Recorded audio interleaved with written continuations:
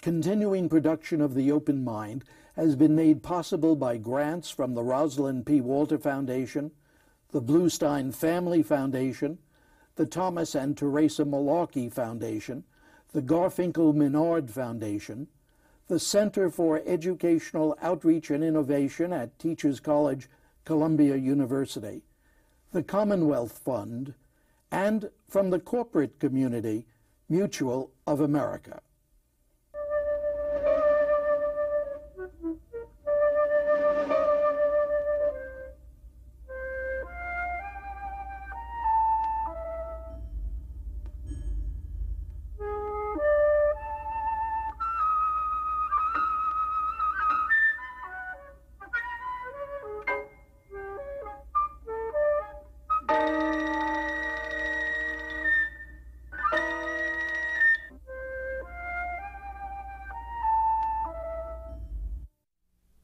I'm Richard Heffner, your host on The Open Mind, and my guest today is the distinguished author, physician, psychiatrist, educator, Dr. David Hamburg, who for a decade and a half presided over one of our nation's most prestigious philanthropic institutions, the Carnegie Corporation. Now, Dr. Hamburg has spoken here before about his twin interests in the healthy development of our children and in the development of world peace that he pursued at Carnegie. In both areas, he has emphasized prevention as a means of avoiding what he calls rotten outcomes.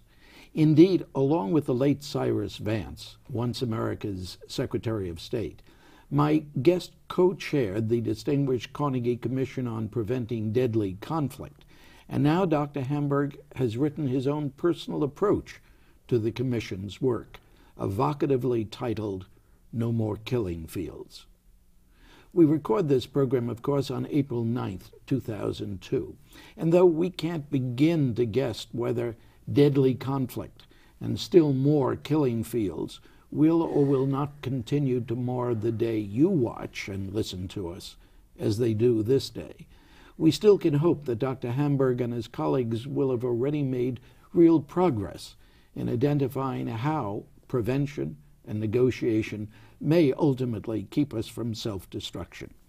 Indeed, in No More Killing Fields, my guest mentions conversations about these matters with our mutual friend, the late Dr. Jonas Salk of Salk vaccine fame.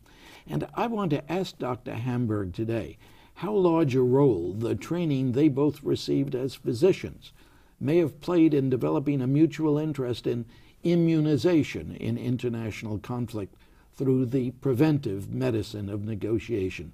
In truth, my question to him is whether this aspect of the medical model is a plus in looking at the killing fields around us. Is that a fair question? Yes, it is, and I think it is. Cy Vance thought it was too, and his opinions means much more.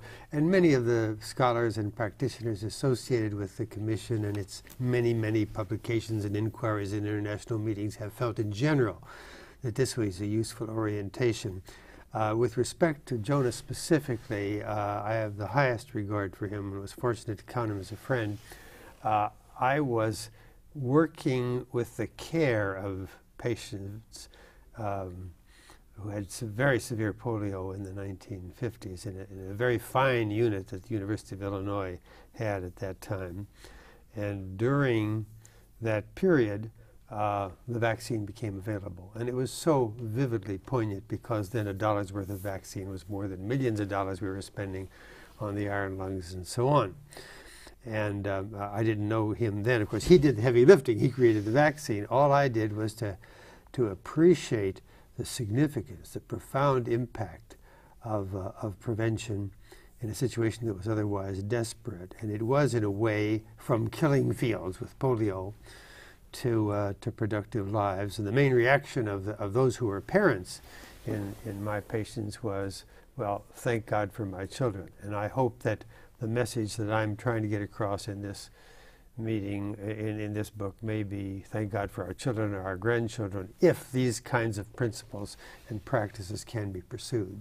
And your guess about the value of negotiation here the value of vaccinating us against our self-destruction? Well, we do take in the Commission a very comprehensive approach, and forgive me if I take a moment to sort of back off and say what was the framework. I had worked on these matters intensively throughout the Cold War, and was in a very fortunate position to be able to get some insights and do some useful things during that time in a non-governmental way, at least in the sense that I was based in a non-governmental organization. Now, of course, Cy Vance was directly involved in a governmental way during some part of that time, and of course, also he made a huge contribution to the first Camp David. Before, during, and after the Camp David, it was a long, hard process. And he had also been sent into some very difficult situations, given a very weak hand by his government or by the UN. Go inside and do a miracle and get us out of this thing, Nagorno-Karabakh or Croatia or Bosnia and so on. So we did come to feel that there was a usefulness to it. But when you think about the public health approach, it requires a lot of things. It requires a lot of research. For example, to develop a vaccine, once you get it, you stick it in, it's simple. But to figure out how to do it, as we're now seeing with AIDS over the last 10 years, to figure out how to do it is very difficult. So there are institutions of research that contribute mightily, but it takes them a while to do so. At the same time, you must have institutions that take the research and are able to apply it. And in the main, that's either our medical profession in a more traditional sense or the institutions of public health in a larger sense, state and city public health departments and so on. And then you also need, in the case of of cigarettes, to jump to that prevention, the media played a very large role. There were a number of years in which the media did much more than the physicians did to publicize the damage done by cigarettes and the desirability of getting off cigarettes. And then the behavioral scientists came in with techniques that helped you to get off cigarettes. All I'm saying is there are a number of pivotal institutions that play a role and that are salient to the task at hand and can, if they wish and if they're adequately supported, prevent the rotten outcomes in diseases. And I give some examples of that early in the book. And so too, in preventing deadly conflict, we decided that governments are still important, and intergovernmental organizations, especially the UN, is still important. But it's not enough. If it had been enough, we would not have had the catastrophes of the 20th century, the bloodiest centuries in all of history, mainly in the first half of the century, but there was plenty to be done later as well. It was terrible. So we then extended the range of pivotal institutions, and I think it's well accepted now. It wasn't so well accepted when we first started. And that is the institutions of civil society. And we interpret that quite broadly. We include the media and the business community and the scientific community and the education community and the religious institutions and non-governmental institutions that focus on conflict, like the Carter Center, say, probably the best known one. So we say all of those institutions have a role to play, and I've tried to give in the book examples from each one, positive examples. There aren't a lot. There are a lot of negative examples, but there are some positive examples. And I choose the positive examples deliberately, not to be Pollyannish, but to say, if it happened once, it can happen again. We can learn from the positive examples. But my point is simply that in my book particularly, I reach out into a range of pivotal institutions that goes far beyond the traditional ones. I think traditional diplomacy is fine, done by governments on a bilateral basis. Many good things have happened, many bad things have happened, but clearly it has not been enough historically to do what needs doing now. David, let me ask whether these means that you conjure up, whether they are peculiar to endemic to only democracies, or whether you think you can see the construction of such means, of such institutions in non-democratic nations. They largely pertain to democracies, but to some extent they pertain beyond democracies. Carnegie supported during my presidency a major study by scholars primarily at UCLA on the question of what they call a grand coalition, which would be the established democracies plus particularly Russia and China. Russia may or may not be a democracy one of these days. I think it's edging toward it, and China's edging toward it too, but at a much slower rate. But on the whole, I think this is a task for the established democracies, which of course is an expanding community. But let me say about this, there's such a basic point for me that I shouldn't take it for granted. You know, I'm very delighted to be on this program because it's such a thoughtful and serious program over the years. And one of the things that has struck me, you recently sent me the volume that you and Elie Wiesel did on the whole series of interviews that Elie had done with you. And what's so important about that is Elie has, of course, magnificently documented the Holocaust, whatever else he's done. And I'm saying in this book, we are in a world still predisposed to Holocaust-like situations. There's a large-scale killing of people just because they're people, because they have some identification or other. And in any case, the capacity for mass slaughter is actually greater now than it's ever been. You mean our ability to create killing fields? Partly because there are lots more weapons, partly because many of the weapons, even conventional weapons, are more destructive than they used to be, and partly because the capacity to incite violence is so much greater with all the techniques of the telecommunications world. So you can incite violence and hatred, you can do much more damage, and there are all kinds of cleavage lines that exist in the world, ethnic or religious or nationalistic or whatever. And therefore I'm saying that in this century, as we go along, that we cannot take war as a sort of naturally occurring phenomenon. It has to be expected like wind or snow or even blizzards and tornadoes and so forth. Why do you say we can't? What do you mean by that? I mean that it's so dangerous that it could mean actually the extinction of humanity. I mean that much. There was a debate during the Cold War when we were at a very close point to a nuclear war in the scientific community about whether a full-scale nuclear war would eliminate humanity altogether, or whether maybe it would leave a small ring in the southern hemisphere. Maybe, ironically, apartheid South Africa would escape the radiation effects. But the various effects were such that there was a serious question whether humanity could survive. That's quite a debate to have. Now, we're not in the Cold War. Now, on the other hand, if you look ahead 2 or 3 decades, we could get into a multipolar situation in which multiple countries had weapons of mass destruction, some of which were much less responsible than others. Even we and the Russians learned something about how to become responsible with each other. I was involved in that, the crisis prevention approach. But I don't know that all the nations who would have weapons of mass destruction are going to be responsible. Furthermore, the killing in the 1990s, large-scale killing. I mean, look, in Rwanda, it was roughly speaking 1 in 10 people about in a few months' time. And that was so-called light weapons. But even the light weapons and small arms are more destructive than they used to be and much more widely available. The world is plastered with so-called light weapons.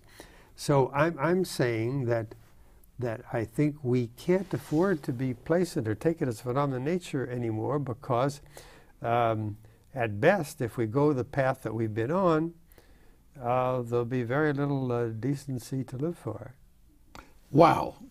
That's all I can say when you finish saying that, and it's strange for me to hear that from you, because No More Killing Fields, when I first understood the title, when I first knew what your title was, I thought, well, that's David Hamburg. It's that goodness in that man.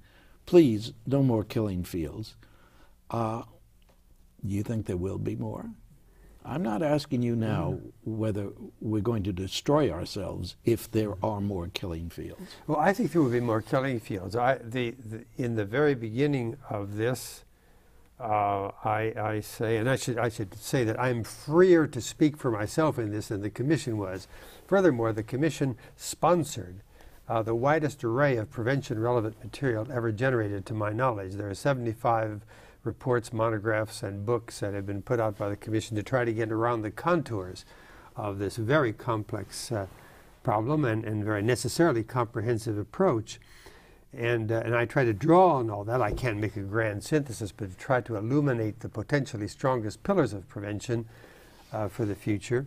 And I say the time in which it has to be measured is at best decades and probably generations. And I hope by the end of this century, we'll be at a point where it'll be virtually impossible to have more killing fields. But I think in the next few decades, if we take, the sort of the Cambodian analogy, that there will unfortunately be other killing fields. You say virtually impossible. Impossible on what level? In what way? Because we will have structured negotiations, preventive action in such a way that it just won't happen?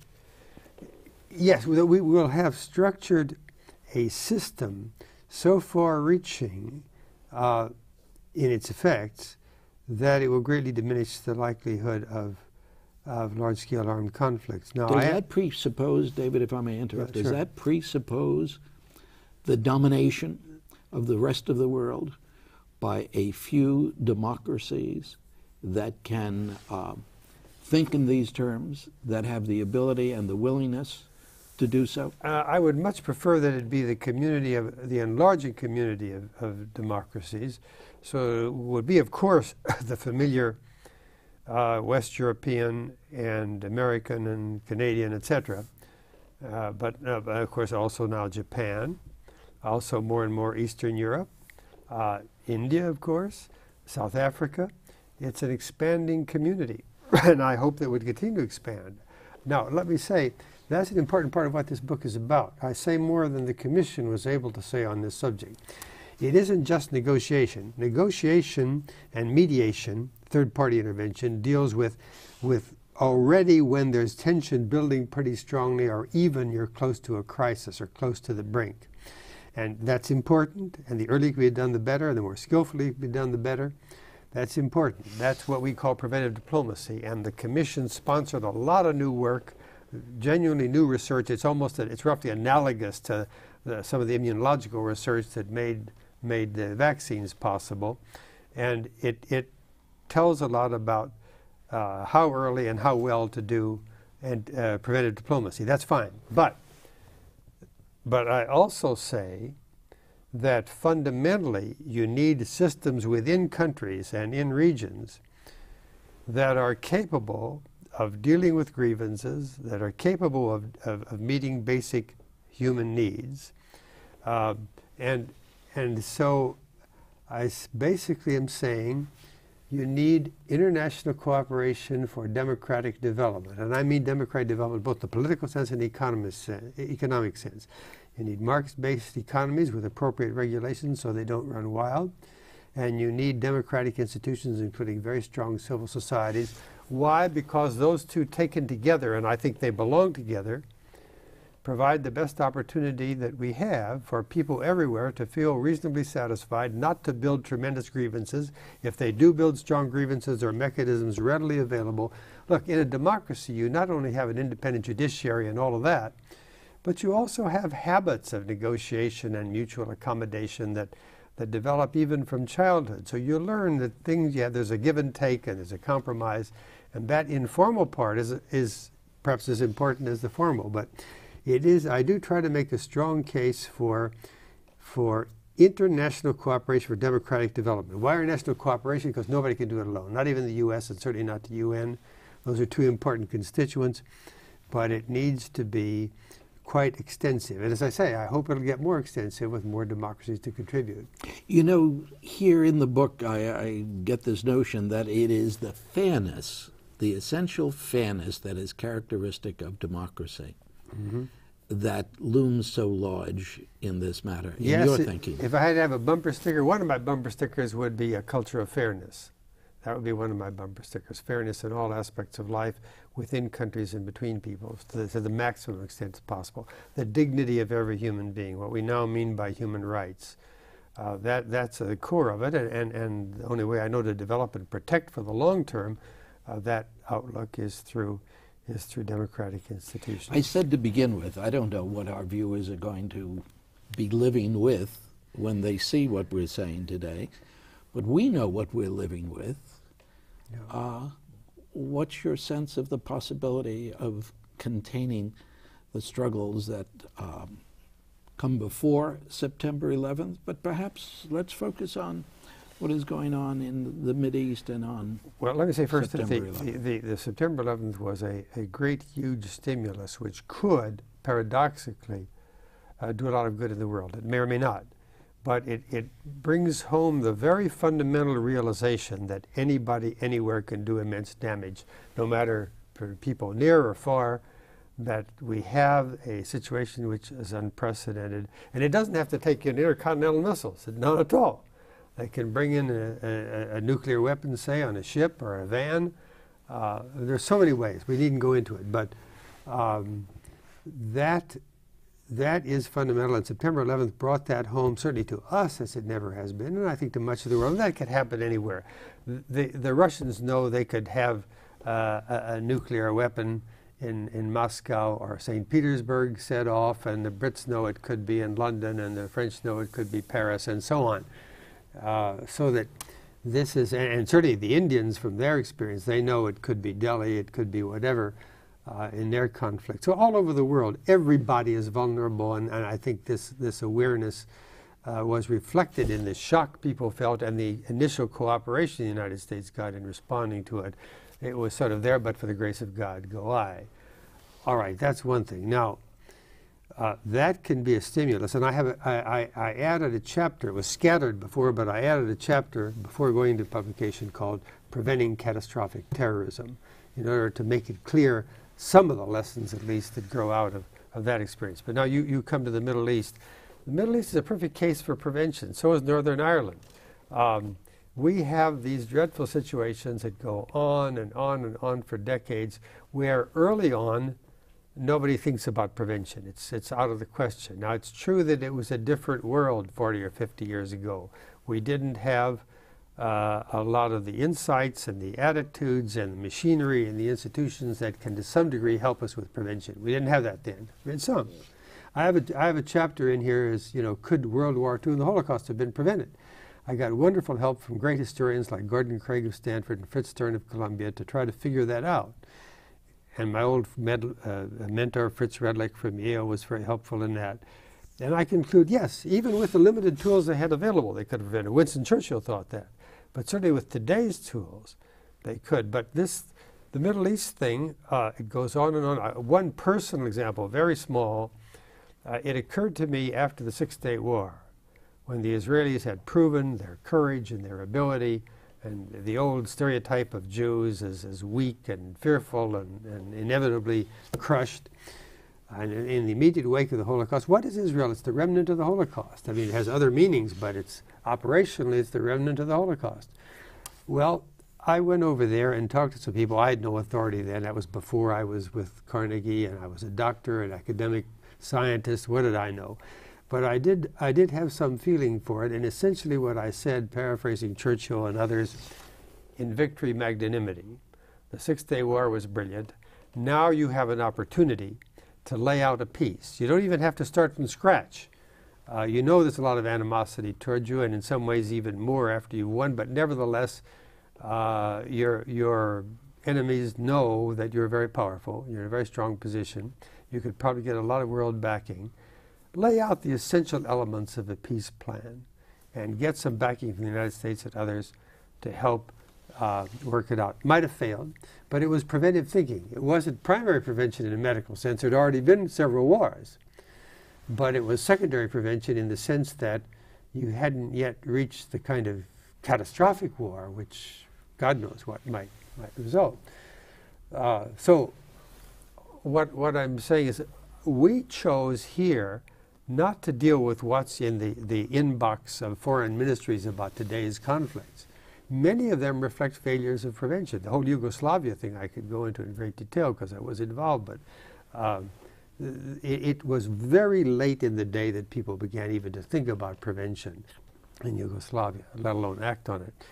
So these things, awful as they are, have to be a stimulus to us to say, we got to do better than that. And let's look at David Hamburg's book and see if it can help us. By the way, I want to emphasize the intention of my book, like the intention of the Commission, was to stimulate better ideas, to get it out there where people would read and think about it, at least begin to think preventively. And undoubtedly there'll be better ideas.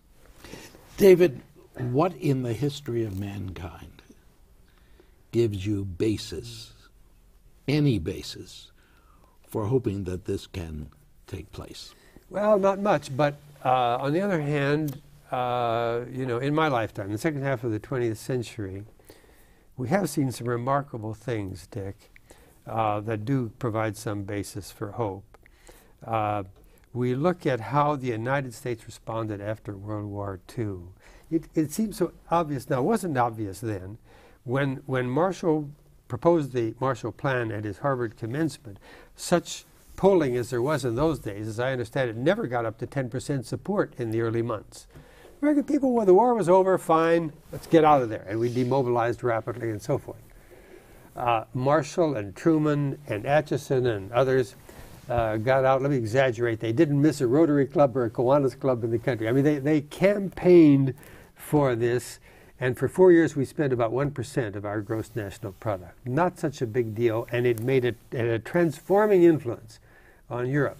Now, moreover, the concept was that Europeans would play a very active part in formulating it. They wouldn't be the passive recipients or wouldn't have it imposed on them. They would use their brains and their ideals with us. They would have to meet democratic standards. They would have to meet free market standards. But within certain guidelines, they would go a long way to develop it. We would develop it jointly.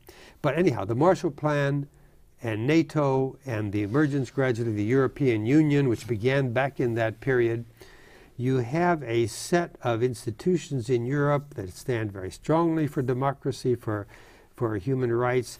You look at the way we treated Germany, Japan, and Italy. They're vigorous democracies today. There are a lot of things like that that give me some hope. You have hope. I have hope that you will come back again and continue this, because there's too much here that has to be unraveled. But thank you very much for joining me today on The Open Mind. Thank you. It's a privilege to be with you, Dick. And thanks, too, to you in the audience. I hope you join us again next time. And if you would like a transcript of today's program, please send $4 in check or money order to the Open Mind, P.O. Box 7977, FDR Station, New York, New York 10150. Meanwhile, as another old friend used to say, good night and good luck.